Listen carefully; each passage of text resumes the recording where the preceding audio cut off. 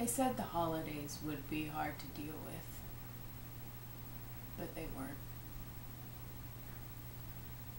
There was a piece missing for sure, but with all the rushing around and obligatory gift giving and the abnormal schedules, it was, as it's always been, crazy busy.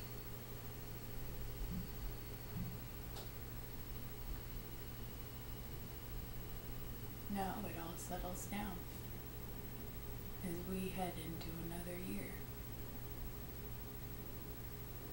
But this time without you. And that's hard.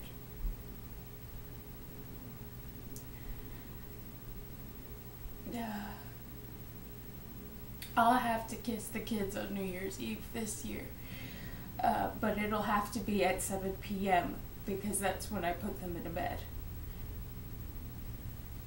I guess now I don't need to be up till midnight. Not this year.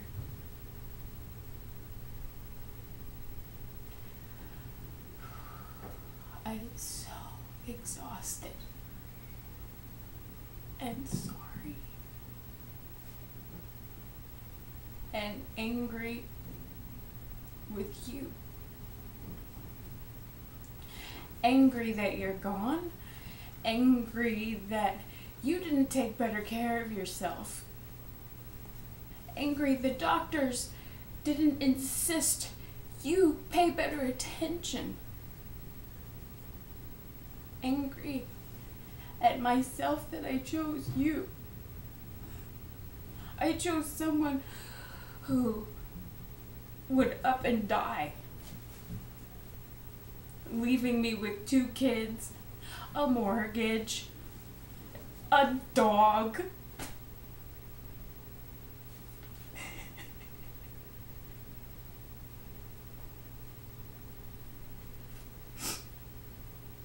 You decorated the house.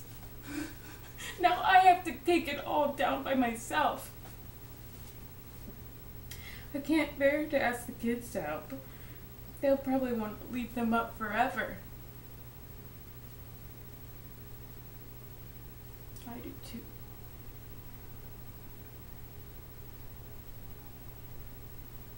Ben won't help out with anything. He's so angry. But he doesn't understand why. So I'm so tired.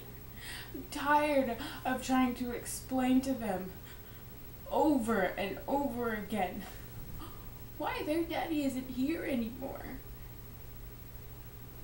Because I don't understand why.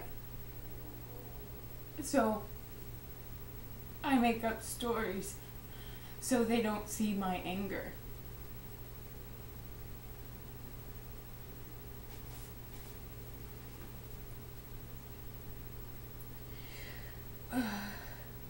Tom was a hero again.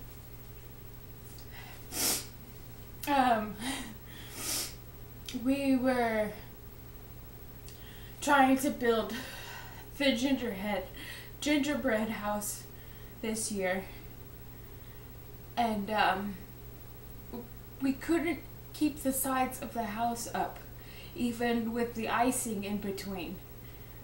They just kept falling over. And Ben and I are on the verge of tears of frustration, and Ben is close to yet another meltdown when Tom